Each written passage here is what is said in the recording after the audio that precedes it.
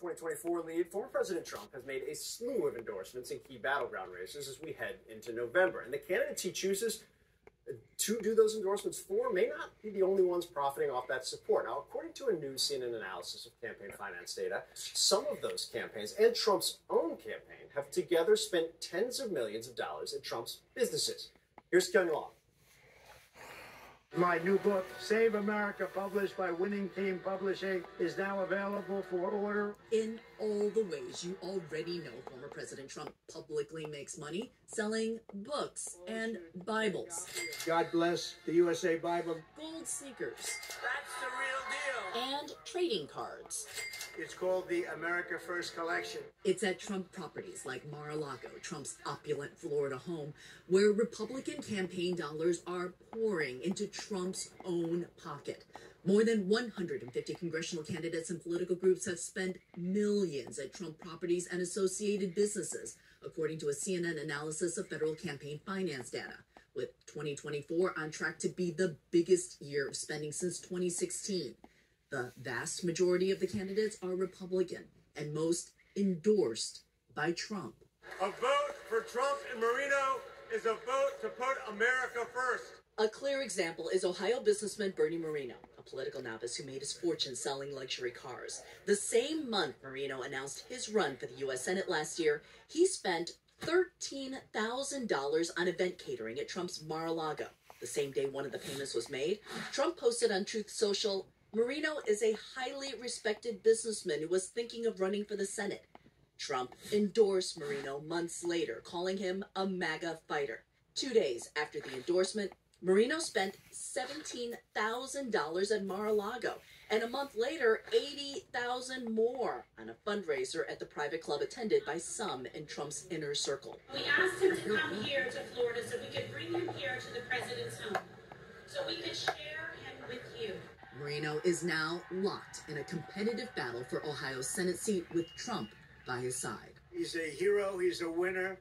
That coincidence of this significant spending nearly coinciding with a Trump endorsement doesn't prove beyond a reasonable doubt that there's been a bribe. That pattern does and should raise questions in the minds of voters about what's really going on here. The incredible Carrie Knight. I will do everything in my power to make sure this man gets back in the White House. We need him now more than ever. Another Republican endorsed by Trump is also one of Mar-a-Lago's top political spenders. This year alone, Arizona Senate candidate Carrie Lake's campaign spent more than $100,000 on lodging, catering, and facility rentals. Other top spenders at Trump properties include retired football star and former Georgia Republican Senate candidate Herschel Walker. His campaign spent the most of any congressional candidate in the last decade, nearly $215,000 at Mar-a-Lago, Trump's golf club in West Palm Beach, and his Las Vegas hotel. You know, Herschel is not only a Georgia hero, he is an American legend. Trump endorsed Walker, who would go on to lose his race. Political groups also dropped big money at Trump's businesses, the RNC spending more than $2 million since 2016. But at the top spot by far is Donald Trump himself, whose campaigns and associated political committees have funneled more than $28 million in political contributions to his businesses, from renting his ballroom to his campaign to using election donations to pay for his private jet, Trump Force One. Trump, the candidate, has been paying Trump, the businessman. It's not illegal.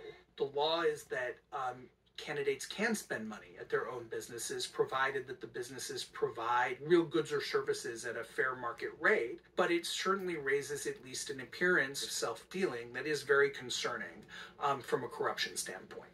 In a statement, the Trump campaign told CNN these allegations are false, adding, "Committees are paying the fair market rate for all venues and services."